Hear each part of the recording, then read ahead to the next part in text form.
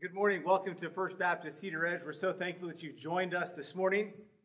I'm sure you are well aware that it has been extended, the shelter in place, until April 26th, which is a Sunday. And so we will continue to honor that.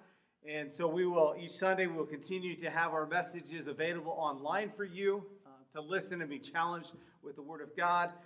We as an elder board will continue to reach out to you each week to check in to see if you need anything. If you have any questions or concerns, please reach out to us. We are here to serve you, love you, and minister to you. And so with that, this morning, we are going to look at the great discovery where our Savior rises from the dead. And as we begin this morning, please join me in a word of prayer. Let us pray together. Heavenly Father, we are so grateful to come to the house of our God to worship you, the King of Kings and Lord of Lords. Father, we are so thankful that our Savior did not remain in the grave. And Father, as we come together this resurrection morning, we are here to remember that our Savior is alive. He is risen. And Father, we are so thankful. And Lord God, as we look at this account in the Word of God, give us open eyes and open ears to listen to the Word of God, to be challenged as we look about how we are responding to the greatest discovery ever. Lord Jesus, I pray that you'd use the things that are said this morning to accomplish your will for your glory and for your praise. In Christ's name we pray. Amen. I'd like to start off by reading our text. We're going to look at Matthew chapter 28, primarily verses 1 through 15. So let us read that together. It says, "Now, after the Sabbath, as it began to dawn towards the first day of the week, Mary Magdalene and the other Mary came to look at the grave. And behold, a severe earthquake had occurred. For an angel of the Lord descended from heaven and came and rolled away the stone and sat upon it." Verse 3, "And his appearance was like lightning, and his clothing as white as snow. The guards shook for fear of him and became like dead men. The angel said to the woman, 'Do not be afraid, for I know that you are looking for Jesus, who has been crucified. He is not here, for he is risen, just as he said. Come, see the place where he was lying. Go quickly and tell his disciples that he is risen from the dead, and behold, he is going ahead of you into Galilee. There you will see him. Behold, I have told you.'" Verse 8, "And they left the tomb quickly with fear and great joy and ran to report to his disciples. And behold, Jesus met them and greeted them. And they came up and took hold of his feet and worshipped him. Then Jesus said to them, 'Do not be afraid. Go and take word to my brethren to leave for Galilee, and there they will see me.' Now, while they were on their way, some of the guard came into the city and reported to the chief priests all that had happened. And when they had assembled with the elders and consulted together, they gave a large sum of money to the soldiers and said, 'You are to say his disciples came by night and stole him away while we were asleep. And if this should come to the governor's ears, we will win him over and keep you out of trouble.' And they took the money and did as they had been instructed. And this story was widely spread among the Jews and is to this day." As we look at the Word of God this morning, I invite you to join me as we reflect on the greatest discovery that took place 2,000 years ago, and that is when our Savior, Jesus Christ, rose from the dead. And as we work through our text this morning, I want you to contemplate and think about this question. How have you responded to the greatest discovery ever? You can follow that up with, how does the resurrection of Jesus Christ impact your daily life? Just to remind us, verse 1, it says, "Now after the Sabbath, as it began to dawn towards the first day of the week, Mary Magdalene and the other Mary came to look at the grave." Just get the picture. Jesus Christ was just crucified, and he's been in the grave. And you have the two Marys who are waiting with such anticipation about what has happened to Jesus. Now, when you look at the Gospels, Matthew's Gospel has the least amount of detail. So I encourage you to read the other Gospel accounts in Mark, in Luke and in John, where there's a lot more detail about the resurrection of our Savior. But for the sake of time, we're not going to read each one of those. But we find in our text this morning in Matthew 27, it talks about Mary Magdalene. And we find her mentioned in Matthew 27, verse 56. Listen to what it says. It says, among them was Mary Magdalene and Mary, the mother of James and Joseph, and the mother of the sons of Zebedee. You see, these are the two ladies that we find in Matthew 28, verse 1. And these two women have great anticipation. If you go down a little further in chapter 27, it reads, and Mary Magdalene was there and the other Mary sitting opposite the grave. You see, if you remember from our reading this past week, when Jesus' body was taken off the cross, you have Joseph of Arimathea who goes and asks for the body. And he takes the body. And then he goes and he puts spices on it. And then he places it into the grave. But from the onlook, you have Mary Magdalene and the other Mary who have anticipation because they had heard what Jesus had said, that he will rise again. But in our text in verse 1, it says, now after the Sabbath, as it began to dawn. So this would have been very early on Sunday morning. That you have Mary Magdalene and the other Mary before it is light out. When it's still dark, they're going out to the grave. They have great eagerness to see what has happened to their Savior. And it wasn't that they were just eager. It wasn't just they were excited to see what happened at the grave. They didn't just sit there early in the morning in their bed or in their chairs going, I wonder what Jesus is going to do. They got up out of bed, they got dressed, and they went all the way to the tomb to see what had happened.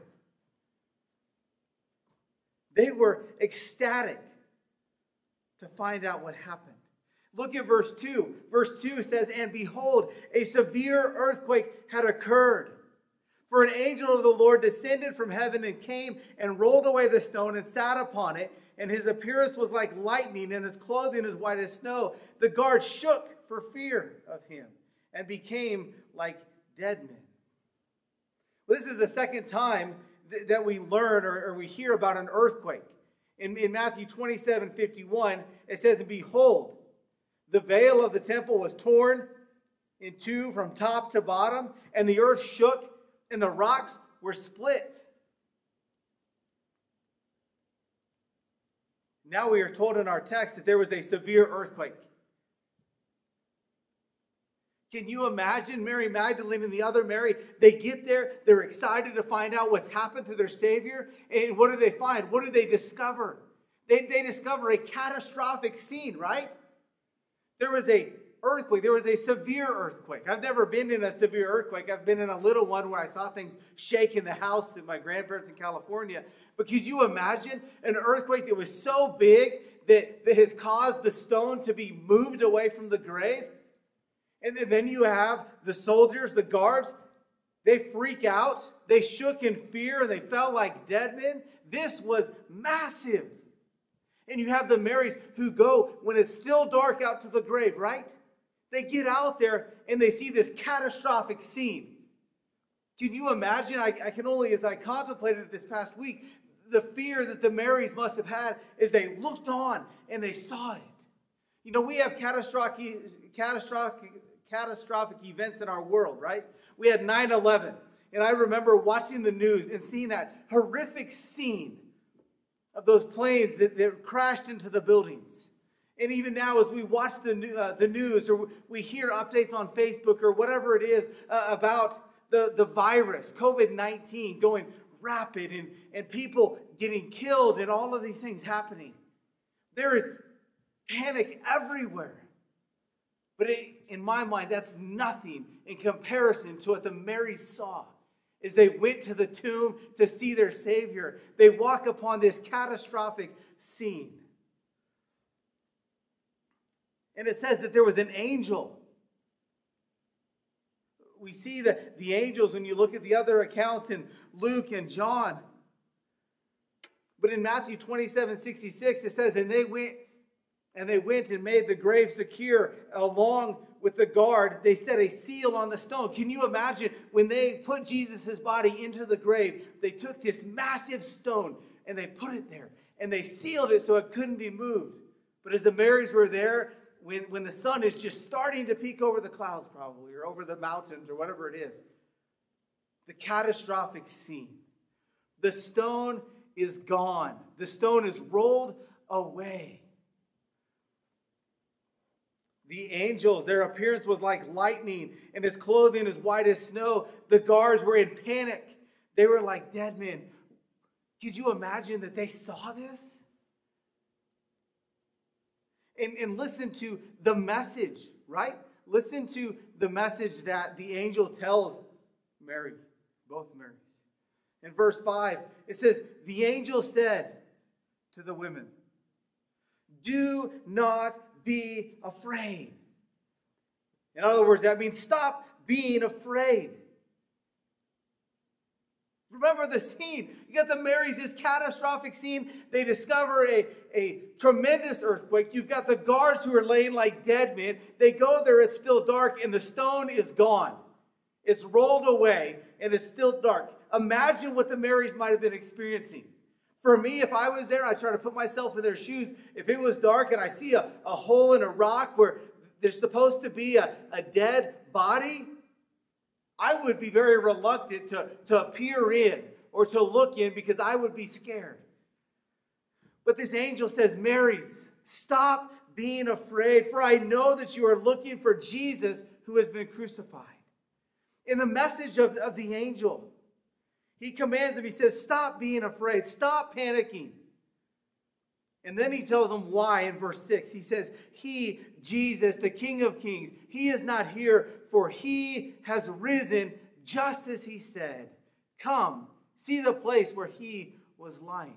Could you imagine that? An angel appears to the Marys and says, Mary, don't be afraid. Stop worrying. Now imagine it's still dark or dusk out.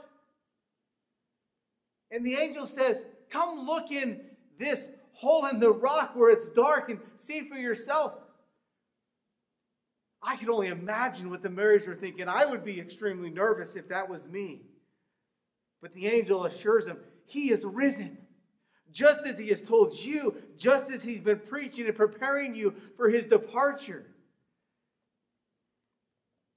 And then he says in verse 7, the angel says, go quickly and tell his disciples that he is risen from the dead, and behold, he is going ahead of you into Galilee. There you will see him. Behold, I have told you.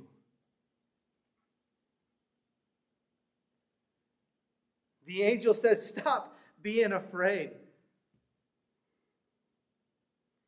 You know, you see the response in Revelation 1:17 when it says, John says, when I saw him, I fell at his feet like a dead man.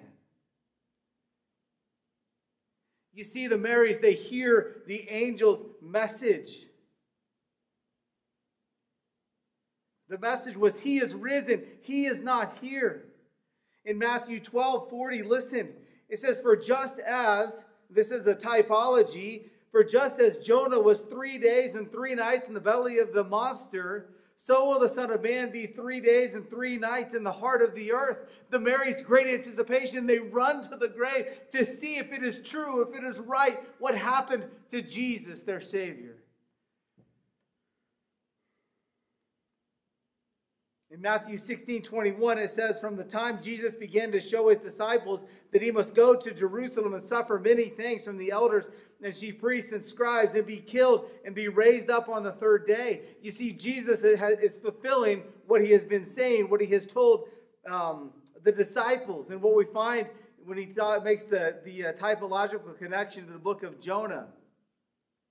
In Matthew 27:63, and said, sir, we remember that when he was still alive, that deceiver said, Jesus said, after 3 days I am to rise again.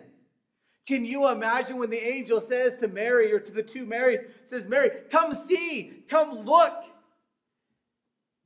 Could you imagine?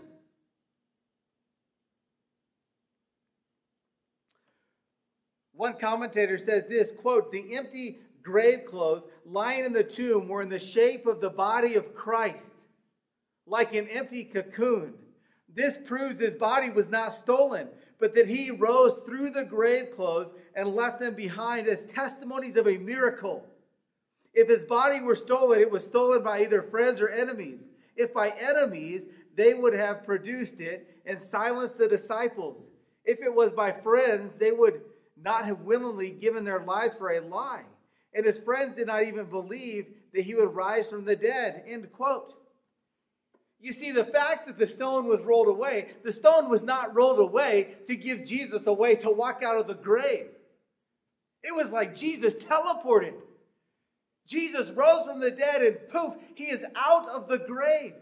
The stone was rolled away to help our weak faith. Our weak faith to see, look, the grave clothes are there. They are in the shape. It is like a cocoon.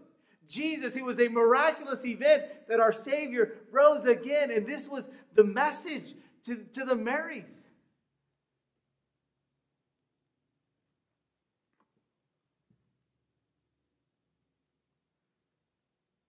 The angel said that Jesus is going ahead of you to Galilee. You see, so as the Marys were there looking into the grave and they heard the message of the angel says, "Stop worrying. He's risen. He's not here. He's going to Galilee." The angel says, "Okay, now you go and tell the disciples and let them know that he's going to Galilee. Go and you'll see your Savior." But let's look at how the Marys responded. Let's look at how the Marys obeyed the angel.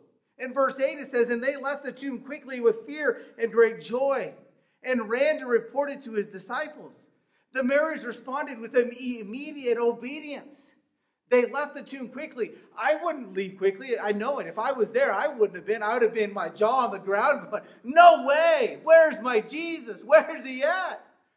But the Marys obeyed. They responded to the discovery. Whoa, this is awesome. This is amazing. They're fearful. They're a little bit shaken up going, it's still dark out. And there's this angel and he says, "Look in the grave." And I peek in and I see a cocoon-like wrapping of the body of my Savior. And he's not there. But they still obeyed the angel. They were ecstatic.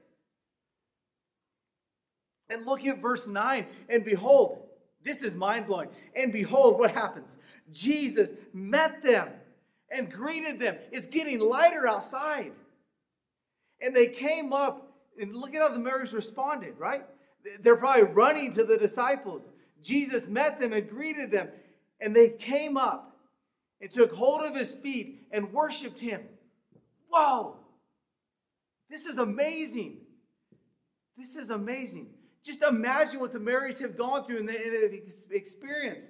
They were ecstatic to see what happened to their Savior.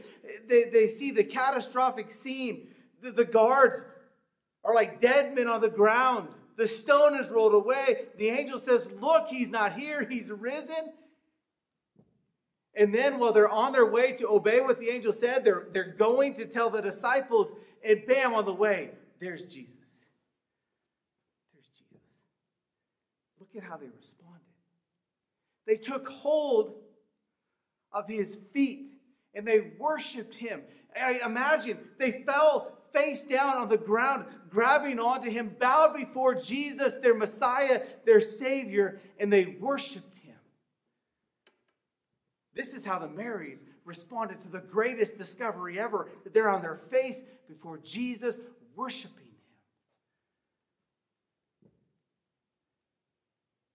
How do you respond to the greatest discovery ever? Are we on our face before Jesus every day, worshiping him? Yeah, the disciple or the Marys in our account, they go, they see, they discover this catastrophic scene, and they find their Savior. The Savior meets them, and they prostrate themselves. They're down on the ground, face first, worshiping him. And they go and they tell the disciples. Verse 10, "Then Jesus said to them, 'Do not be afraid. Go and take word to my brother and to leave for Galilee, and there they will see me.'"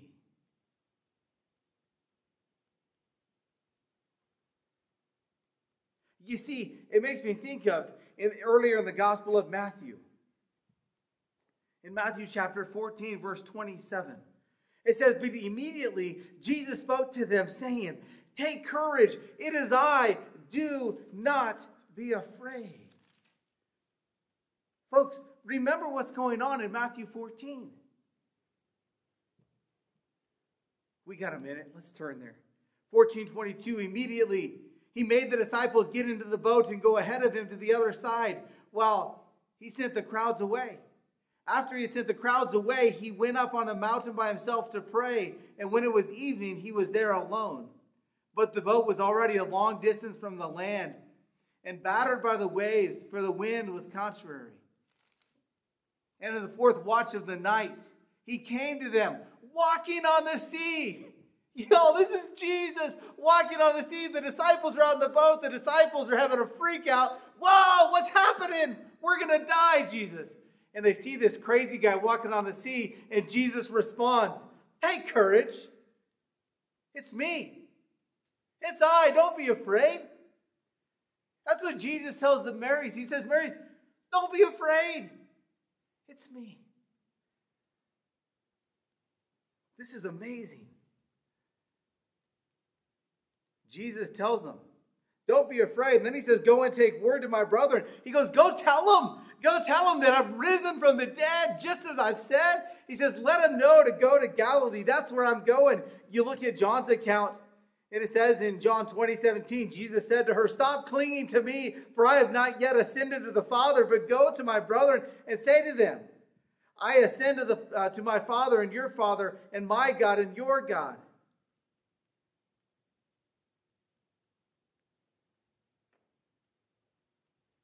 The Mary's response to the great discovery is that they worship him. They prostrate themselves and they fall on their face and they worship their Savior. Now, in verses 11 to 15, let's look at the other response to the risen Savior. And this is the response of deception. And in verse 11, it says, now, while they were on their way, some of the guard came into the city and reported to the chief priests all that had happened. Can you imagine the guards who were there? They were placed there to guard the grave to make sure that nothing happened to Jesus. And there was this tremendous catastrophic scene, an earthquake. Wham! Hits. And the guards fall down and they passed out. They're like dead men. Can you imagine the guard's response when they woke up? What? The stone is gone. Where is Jesus? And their life is on the line. If it is found out that the body of Jesus is gone, they will be killed. But they ran to the chief priests and they explained to them all that had happened. Verse 12, and when they had assembled with the elders and consulted together, they came up with a plan. Here it was. They gave a large sum of money to the soldiers and said, you are to say, his disciples came by night and stole him away while we were asleep. You see, this is the response of the guards. This is the response of the chief priests. They made a plan to deny the fact that Jesus rose from the dead. They were going to suppress the truth, even though there was every reason to believe that Jesus was risen. They gave him money. They paid him off. And they said, go lie about it. Go tell everybody that Jesus didn't rise. His disciples stole his body. In verse 14, and if this should come to the governor's ears, we will win him over and keep you out of trouble. They tried to put him in this negotiation. Guards, we're going to save your lives so that you are not killed. Gave him money. And the guards, they took the money and did as they had been instructed. And this story was widely spread among the Jews and is to this day. This is heartbreaking. This is absolutely heartbreaking. We have the greatest event in all of history when Jesus he rises from the dead.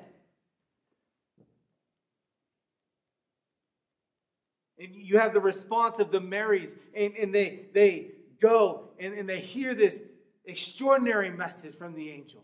And the angel says, go and tell his disciples. The Marys just didn't just sit there in awe with their jaws on the ground going, what?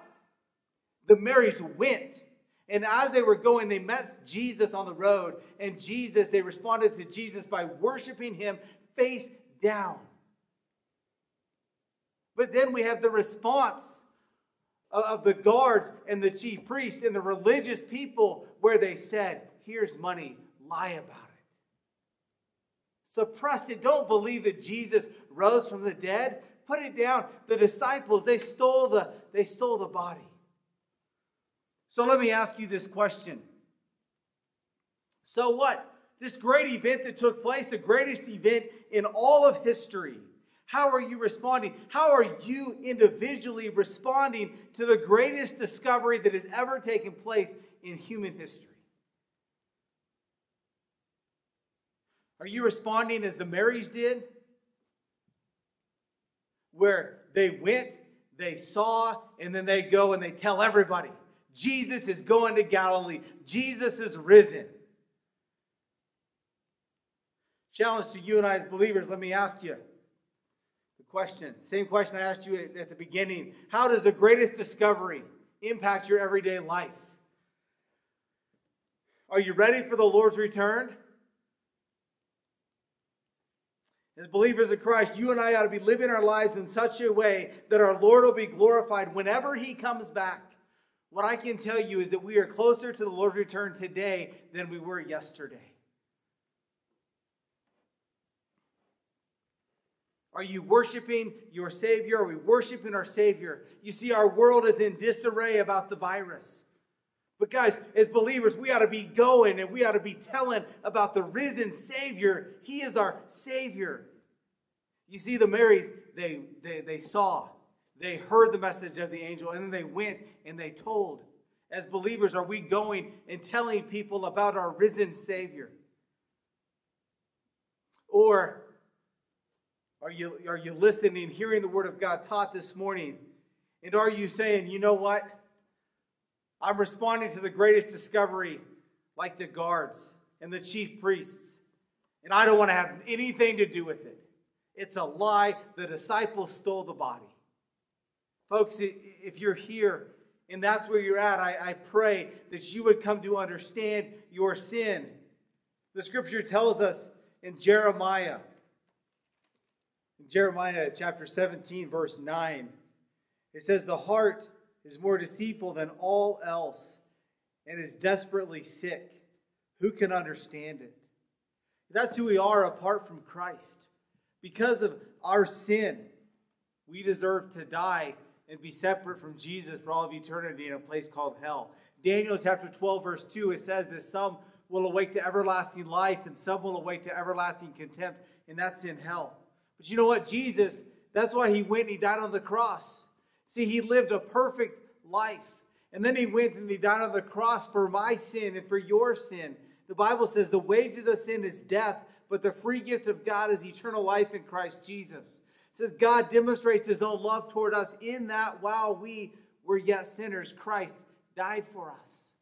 Folks, if you are responding to the greatest discovery by suppressing it, saying, I don't want to believe that Jesus rose again, you need to come to grips with the reality that Jesus rose again. And he's alive today. And we will stand before him and we will be judged. And he says to us in Romans 10, if you confess with your mouth Jesus is Lord and believe in your heart that God raised him from the dead, you will be saved. So as we close this morning, I leave this question for you. How are you responding to the greatest discovery that has ever taken place? That is the resurrection of our great Savior. Let us pray. Heavenly Father, we are so grateful for just the few minutes we've taken to look at the greatest discovery of all time. And that's the fact that our Savior has rose from the dead. And Father, for those of us who know Christ as our Lord and Savior, I pray, Lord, that we would really, truly evaluate our lives to see how we are responding to the greatest discovery. And Father, I pray that we'd evaluate it and see how we can grow in that area, because we know that sin is real. We know the battle of sin is real. But God, I pray that it would be our desire to worship you every second of every day. And Lord Jesus, that there's one listening today who's never placed their faith and trust in Jesus Christ, I pray, Lord Jesus, that today would be the day of their salvation. We are so thankful for all that you've accomplished for us. We thank you that you did not stay in that grave, but you have rose from the dead. We give you the honor, the glory, and the praise in Christ's name. Amen. Just a reminder, as we are not able to meet together in our facility week after week, if you do have your tithe or your offering, you can either send it to the church or you can come by and drop it off at the church office. And as I said at the beginning, the elders will continue to reach out to the body of Christ. And if you have any needs, please reach out to us. Let us know how we can serve you and minister to you. I hope you have a blessed Easter.